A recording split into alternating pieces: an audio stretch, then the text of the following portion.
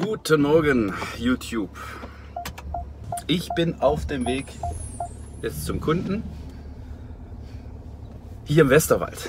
Also es ist das Schöne bei dem Job, man kommt wahnsinnig viel durch die Gegend und gehört glücklicherweise zu den Leuten, die nicht nur urlaubsbedingt so ganz Europa und die Welt kennen, sondern auch in Deutschland. Ich muss aber sagen, ja, die Region Westerwald ist landschaftlich super schön. Ich mag auch die Leute hier. Aber es ist schon das, wo man so sagen kann, naja, hier sagen sich Fuchs und Hase gute Nacht und man könnte nachts durchaus den einen oder anderen Bürgersteig hochklappen. Anyway, hier über den Westerwald strahlt heute nicht nur die Sonne, sondern in Zukunft auch ein neuer, zufriedener Heimkino-Kunde.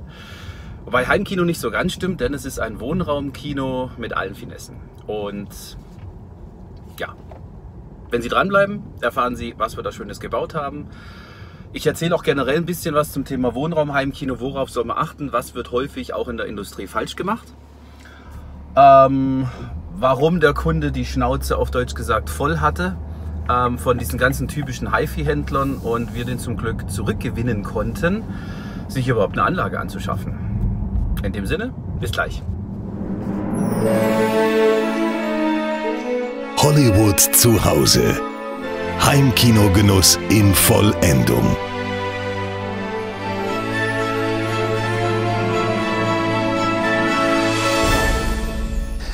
Da ich Sie vorhin schon mit Westerwald und Co. zugetextet habe, hier jetzt einfach mal direkt ohne Umschweife ein paar Impressionen von diesem Raum. Und dieses ganz wunderbare System ist umso erfreulicher, hier begrüßen zu dürfen, dass es diesen Raum so gibt, wenn man sich die Historie von dem Kunden mal anschaut.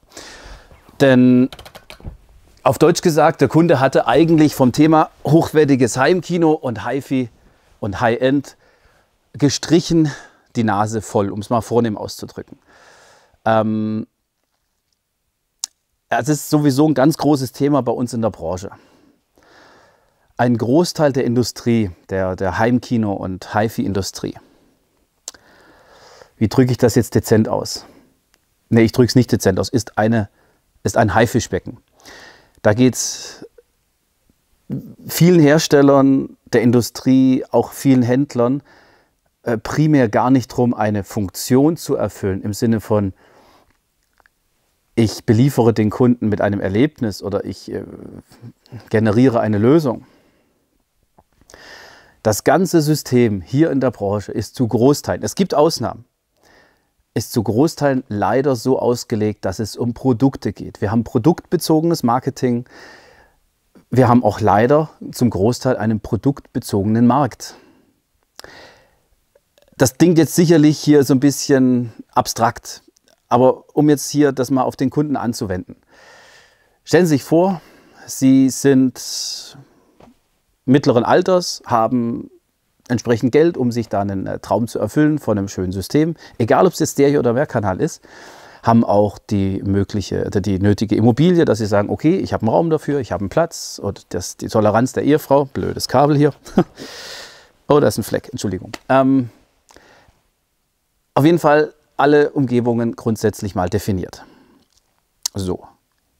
Und dann machen Sie da mal ein paar Jahre mit und stellen dann irgendwann fest, jetzt habe ich die Lautsprecher in dem Jahr gekauft, dann habe ich mir hier nochmal ein Upgrade geholt, dann Verstärker, dann Kabel und so weiter und so fort.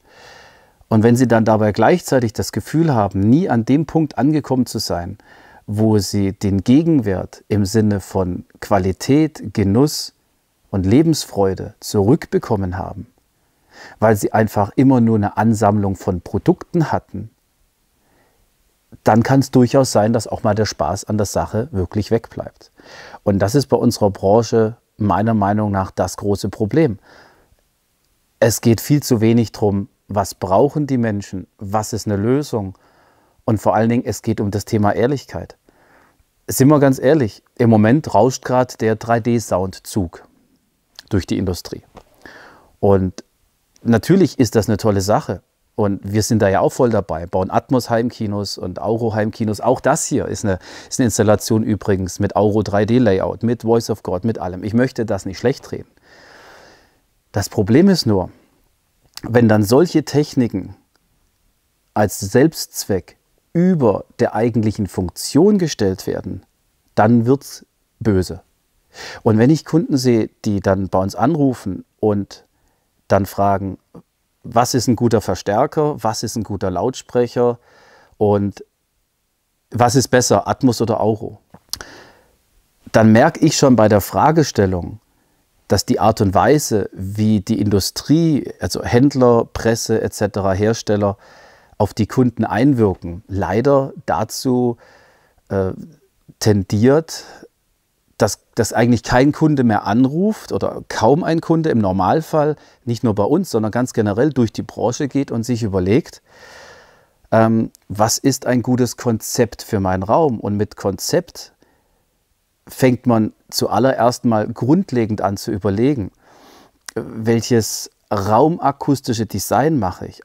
Welches Lautsprecher-Layout, welche Art von Lautsprecher brauche ich? Dass man alles im Heimkino in Bezug auf alle anderen Aspekte sieht, die auch mit dem Heimkino zu tun haben. Das heißt, wenn ich mir einen Lautsprecher anschaue, dann sehe ich eben nicht nur die Marke, den Preis, den Nachlass im schlimmsten Fall, sondern ich sehe die Abstrahlcharakteristik, ich sehe den Verstärkerbedarf, ich sehe die Installationsart vom Lautsprecher, ich sehe die Homogenität mit dazu passenden anderen Produkten, die ich dann vielleicht für die Decke brauche, ich sehe die Homogenität mit dem Raumakustikkonzept etc.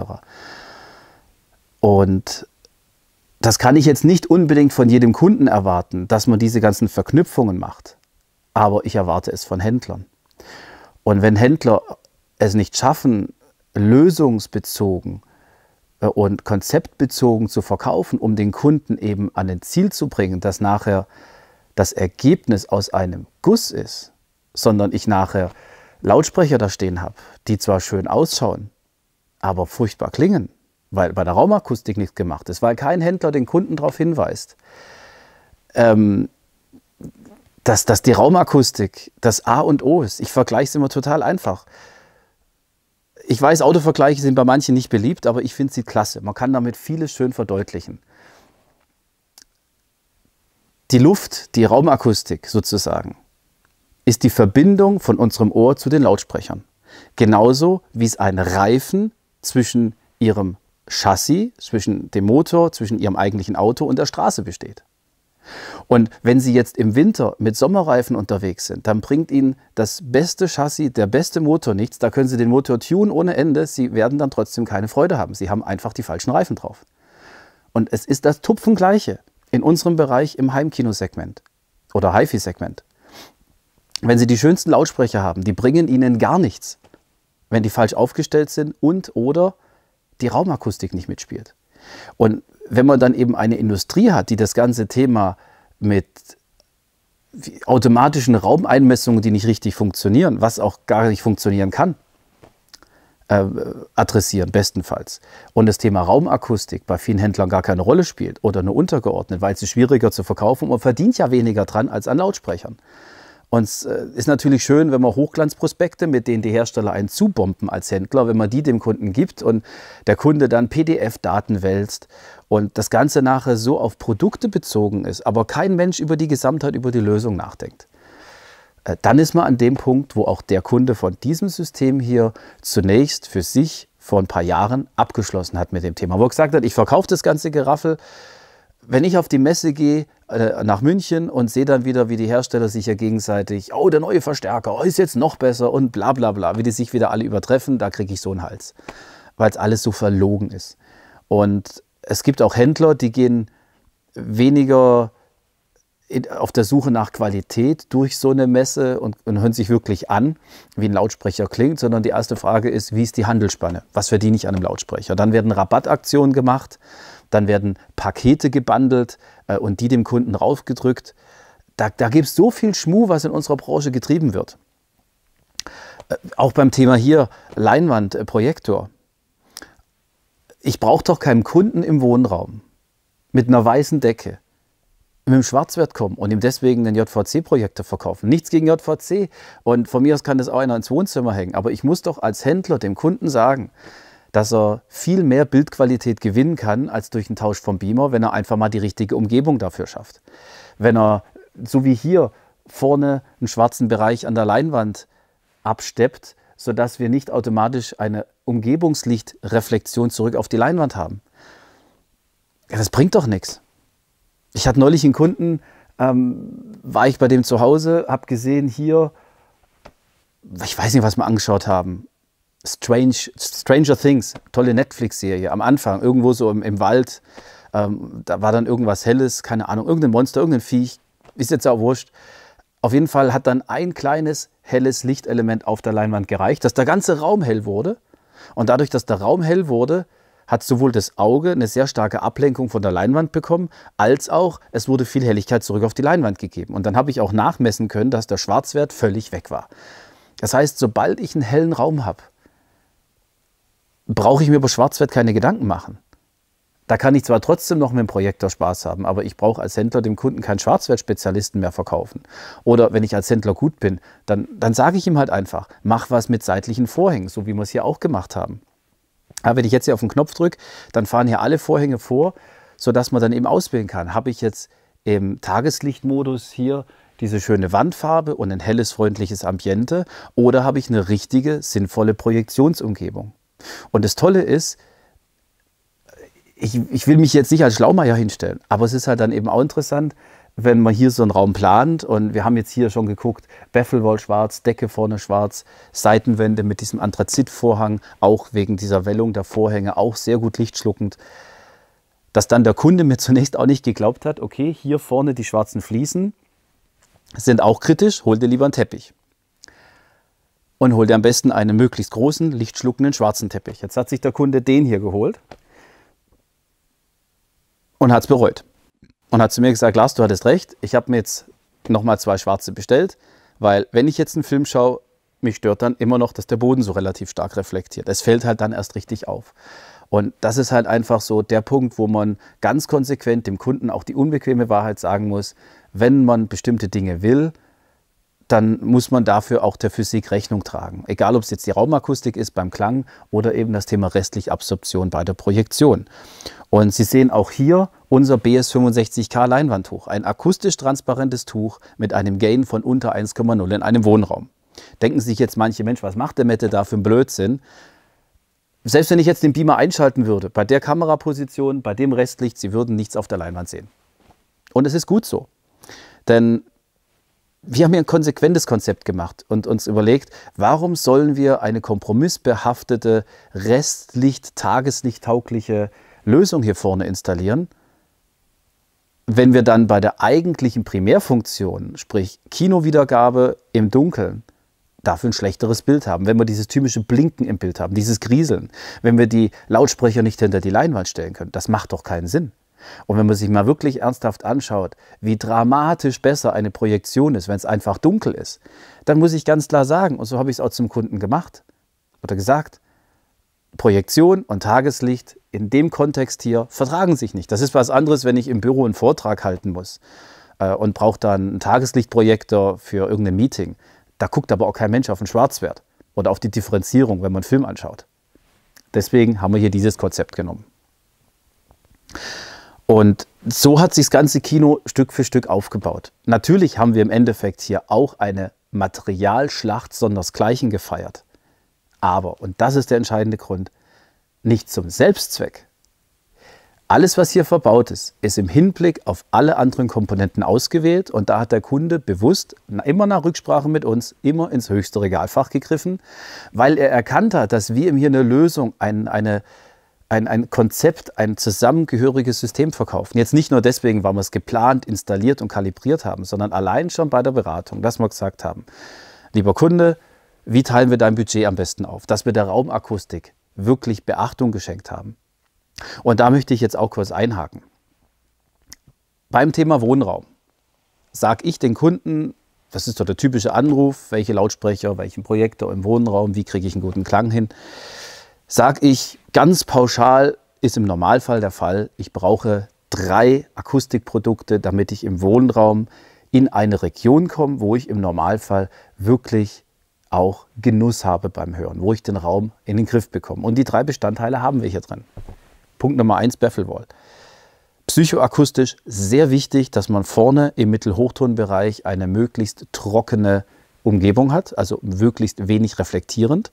In dem Zusammenhang sind übrigens leider große gecurvte Fernseher ein Problem, weil die wie so eine Parabolantenne einfach viel Schallanteile sammeln und dann direkt auf den Sweet Spot bündeln. Das hat hier auch wieder einen Vorteil von einer Akustikleinwand. Im Idealfall die Baffle-Wall gleich so tief bauen, das sind bei uns 80 cm.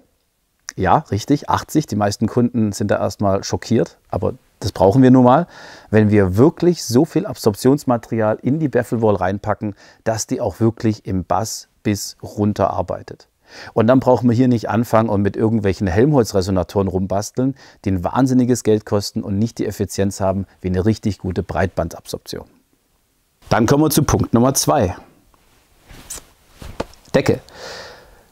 Und das ist auch wichtig. Habe ich auch schon so häufig erwähnt. Deckenreflexion. Je niedriger der Raum ist, desto kritischer werden die Deckenreflexionen, weil einfach beide Ohren von der Deckenreflexion angeregt werden und wir kürzere Laufzeiten haben als an den Seitenwänden. Umso lustiger ist es, wenn dann Leute kommen und sagen, sie wollen Dolby Atmos oder Euro 3D machen und haben keine Akustikdecke. Da habe ich schon die ganzen Reflexionen von der Decke und möchte noch mal was reinschmeißen. Und genau an dem Punkt stellt sich dann halt häufig wirklich heraus, ob ein Kunde auf Qualität gehen möchte und macht sich über ein Deckensegel Gedanken oder ob es um reine Feature-Wahn geht. Das sind nicht unsere Kunden, die sich einen japanischen DSP-Verstärker holen mit Kirchensimulation, Science-Fiction-Simulation, alle möglichen Käse und dann ohne Raumakustik sich den Raum voll klatschen mit 11, 13, 14 Lautsprechern. Das gibt einfach nur eine riesige Soße. Und natürlich hat es irgendeinen Effekt, aber es hat meiner Meinung nach nichts mit Erlebnis kann es sein, aber auf jeden Fall nicht authentisch, natürlich. Für mich kommt da keine Freude auf. Und damit das eben besser läuft, ist eine gute Lösung an der Decke Pflicht. Da gibt es verschiedene Ansätze. Unsere Lösung sieht so aus wie hier. Open Sky. Der Name sagt schon alles, wir wollen die Decke öffnen. Wir wollen, dass sich ein Raum größer anhört, indem wir die Reflexion von der Decke entfernen. Teilweise arbeiten wir hier auch mit Diffusoren. Und ja, wir empfehlen unseren Kunden immer solch eine maßangefertigte Decke, die wir im Rahmen von Projekten dann eben entwerfen. Und pro Quadratmeter ist diese Lösung günstiger als die meisten einzelnen Deckensegel, die man auf Quadratmeterbasis kauft und sich so briefmarkenmäßig an die Decke hängt. Gleichzeitig können wir hier nicht nur solche Deckenspots einbauen, sondern auch noch die ganzen Lautsprecher für 3D-Sound. Sehen Sie hier nicht, aber sind alle drin. Das ist überhaupt das Schöne. Sehen Sie hier irgendeinen Lautsprecher? Alles verdeckt installiert und trotzdem stehen sie perfekt. Aber gut, ich war beim Deckensegel. Hier haben wir es jetzt übrigens noch zusätzlich hinten abgesteppt, um dann hier gleichzeitig zu sagen, wir haben vorne das, was wir brauchen für die Lichtabsorption, vorne den schwarzen Bereich und hinten, um das Ganze aufzulockern, nochmal in einem Grauton. Lockert den ganzen Raum wahnsinnig auf und dann jeweils schön hier entsprechend ausgerichtet noch die Beleuchtung, die ich übrigens auch farbsteuern kann. Aber weil ich Diskussionen mit einem unserer Mitarbeiter hatte, dass es aussieht wie ein Freudenhaus, wenn ich hier auf Rot stelle, habe ich mir gedacht, ich mache es jetzt lieber mal in einem schönen, neutralen Weiß. Ich hoffe, das gefällt Ihnen jetzt. Ansonsten kann man das hier einstellen, wie man möchte. Also das ist Punkt 2, Decke. Und Punkt 3 ist ein Vorhang. Das ist das, was im Wohnraum meistens auch sinnvoll ist, um zu sagen, ich habe dadurch, so haben wir es auch hier gemacht, Vorhang fährt überall zu, in dem Fall hier elektrisch auf Knopfdruck mit der Haussteuerung verbunden. Dann habe ich im Mittelhochtonbereich, natürlich nicht im Bass, da arbeitet kein Vorhang, aber ich habe nicht die Reflexion von den Fensterflächen, die ich im Wohnraum immer habe, und auch bei den Seitenwänden kann ich somit ein Stück weit die frühen Reflexionen im Mittelhochtonbereich schon mal eliminieren und habe dann den Raum so im Griff, dass man dann überhaupt mal was reingießen kann an Lautsprechern, an Technik und das überhaupt mal zur Entfaltung kommt. Auf jeden Fall hat sich der Kunde so drüber gefreut, als wir so das Kino konzeptioniert haben, dass er gesagt hat, okay, dann lass es uns richtig machen. Und richtig machen heißt bei dem Kunden wirklich volle Hütte. Sprich, Sie kennen ja schon unsere Transformer Baffle Wall, die ziert hier die Frontwand von dem Heimkino, 80 cm tief, komplett mit hochwertigen Absorbern, die wir speziell für uns anfertigen lassen, mit der Wangenkonstruktion. Davor hängt hier noch die Leinwand mit Maskierung. Und in dieser Bafflewall sind auch unsere Yellowstone-Subwoofer drin. Auch die kennen Sie schon, nutzen das komplette Volumen dieser Bafflewall. Die Subwoofer arbeiten nicht in ein kleines Gehäuse hinein, sondern auf die komplette Bafflewall. Die sind nach hinten offen. Das heißt, wir haben kurze Membranhübe, wahnsinnig gute Präzision, hohe Belastbarkeit, guter Wirkungsgrad. Einfach eine sensationell gute Lösung. Hier in dem Fall auch mit 6 Subwoofern, um den Raum noch besser und gleichmäßiger anzuregen. Aber jetzt kommt das i-Tüpfelchen.